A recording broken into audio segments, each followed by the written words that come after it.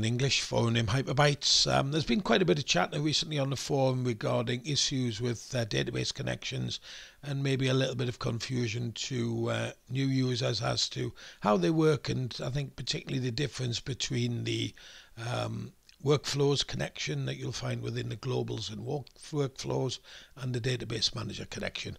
So I thought I'd produce this video just to try and clarify things for people and give them a better idea of what's happening. So when you first create your project, you have the option to specify a database type and the database engine, fairly straightforward. And then when you do that, then you will then create a database connection in the globals, and it will probably have a database connection there, of course, in the database manager. Out of the box, the workflows should work fine. Sometimes a database manager won't, and you'll see why in a moment. So what I want to do is just talk you through how these connections work, why there is differences between them, and then I'll give you some practical examples of setup of those connections. So we're going to start here with, we've got Wappler down in the bottom left hand corner there.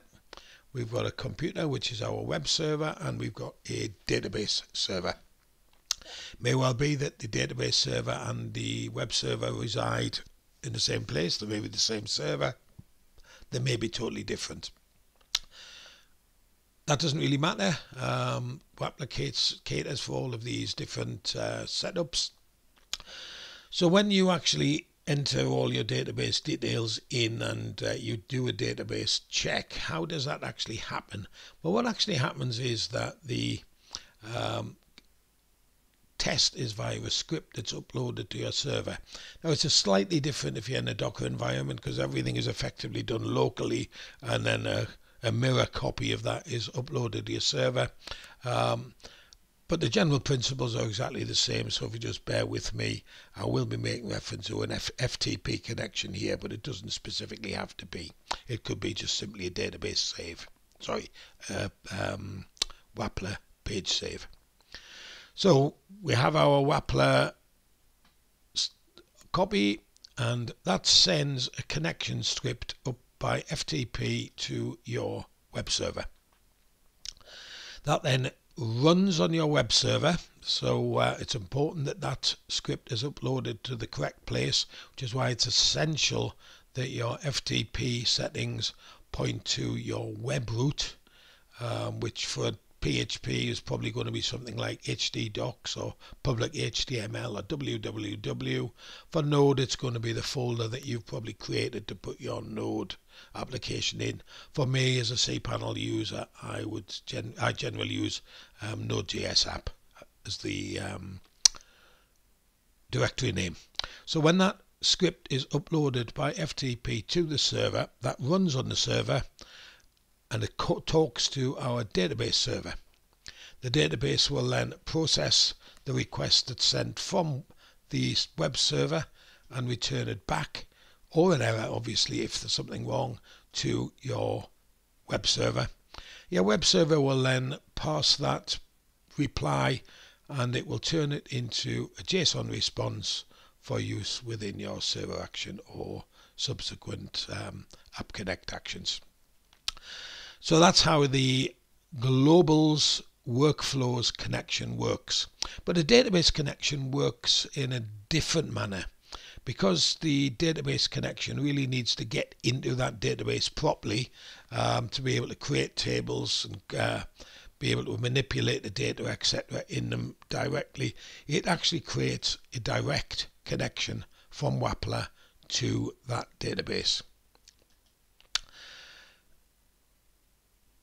including spelling mistakes, but we'll not worry about that, shall we? That causes a few issues, because if your server has additional security on it to stop direct connections occurring for security reasons, and many, I would say probably most do, then obviously there may be some additional settings required, or there might be a little bit of configuration required on your server to allow that to happen. So what we're going to do is we're going to pop into Wappler now. I'll show you how to create the a local and a remote connection, a target, and then we'll look at how those database connections work in each of those individual cases. So here I am. I'm in a project I've created for this, specifically for this, and at the moment all I've done is create the very basics of the project, the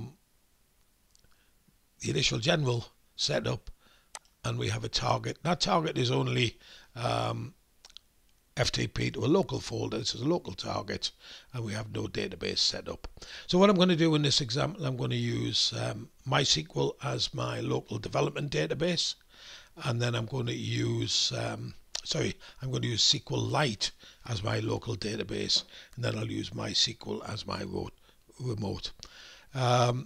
See, again, it mentioned a few times on the forum about using SQLite in the production environment. My advice would be don't.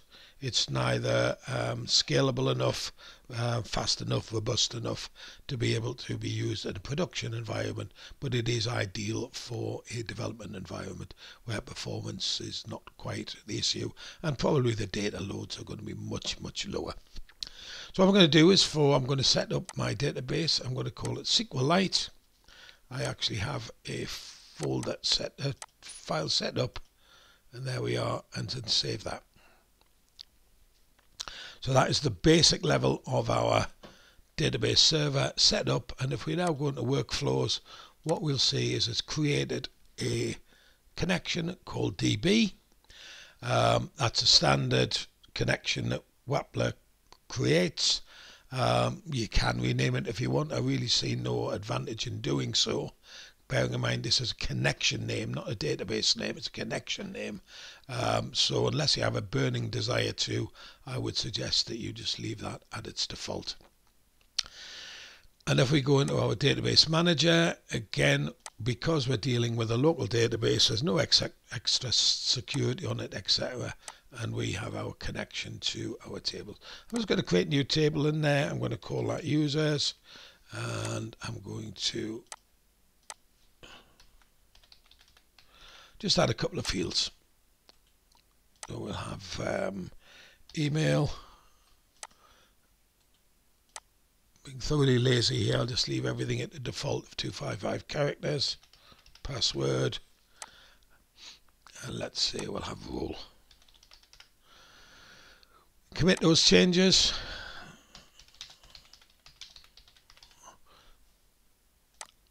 There we are. We're done now. That is our local target set up, but that's the easy bit. Next, we need to look at the production target. Okay, so now I've created our production target. Obviously, still haven't set up any database settings on that because I want to go through that with you. But we can see that I can successfully connect that server without any problems. Using Node environments, so remote directory is Node.js app in my particular case. So how am I going to set up a database? Well, before we make a start, we need to make sure that that database is set up within our hosting service. This particular app I've got running on a VPS running cPanel, and if I just drag my cPanel screen over and go down to the databases section, you will see that I've created a database called Brian Demo, and I've created a user to be able to access that, and that user has been given all of the appropriate authorities to run that database. So I'm going to have to use those settings within this database. So this is a MySQL database. So we're going to go to one server. Type is going to be custom MySQL.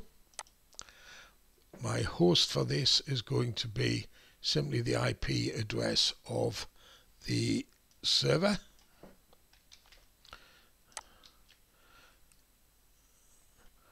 Just get those settings back from my other monitor. My database is called Brian Demo.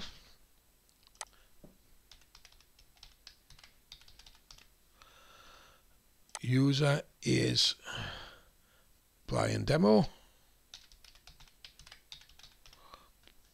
And my password is a password. It's actually Wappler Rocks. But obviously I'll be deleting this database as soon as I'm finished. So I'm going to save that. Whoops. Port, sorry. Standard port for database 3306. Unless you're using Docker, which if I remember rightly is 9906. So there we've set our database connection up. We can view that there without any problems. I'm currently in my development target. So if I close that, switch to production and reopen, and that close bit is important, and view the connections, we can then see that we have all of those connection settings set up. So that means that we're okay for running our global connections from within DB. But if we go into database connections, I'll just do a refresh on this, tables, and try apply database. Sorry, apply our changes.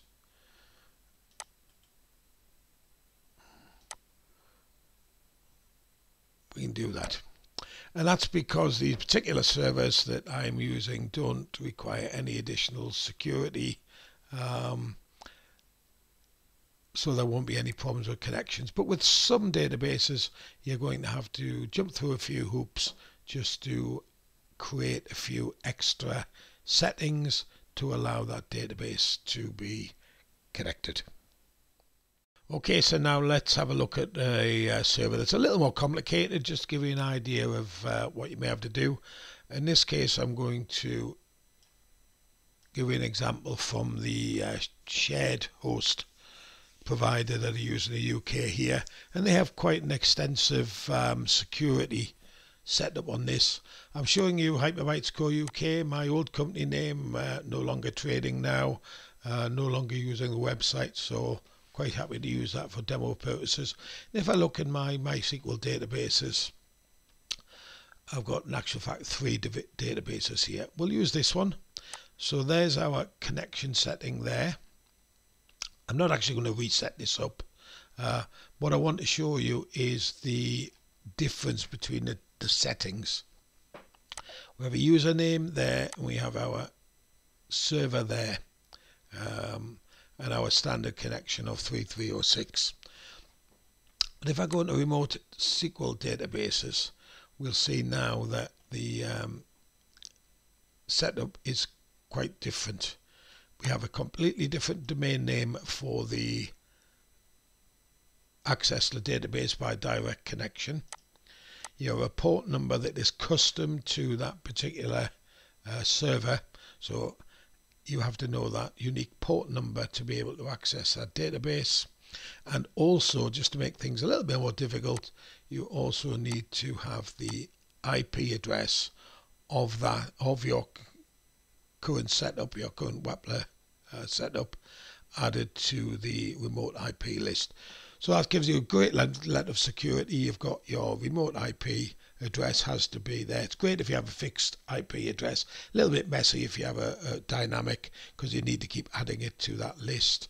But you say you have completely different settings and a completely different port, which means that when you come to set up your connection settings here, then I would actually be using the connection settings that we have here, which so that would be MySQL stackcp.com and a port number 49548 in place of the standard settings. And without changing those settings, that direct connection wouldn't work, because the database server would just simply close the connection to the database because it didn't pass the appropriate security requirements. to recap on where we are before I finish this session. I'm in development here. If we want to just double check our settings, we can just simply click on, in this case, the workflows, connection options, and we'll see, as it should be, the development target shows us the SQLite connection. And if we go into Database Manager, then if we click on Database Connection, again, we'll see the SQLite settings. If I now go into production, back into workflows, I would always recommend you do a refresh and then hit your connection options, and you'll see that's why I say a refresh, because it's got a naughty habit, naughty wappler, of not refreshing it properly. There we are, we're okay there now.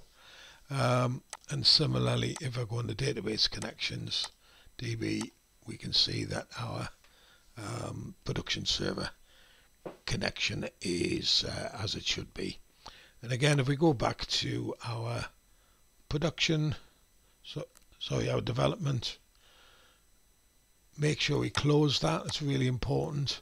We're going to do a refresh. We're going to open it up, and there we are. We're back to our SQLite. So we can see there from our connection settings that they are target specific and will change automatically depending on the target that you looked at. So I hope that's helped clarify for a few people how database connections work, etc. And hope you'll join me in the next video.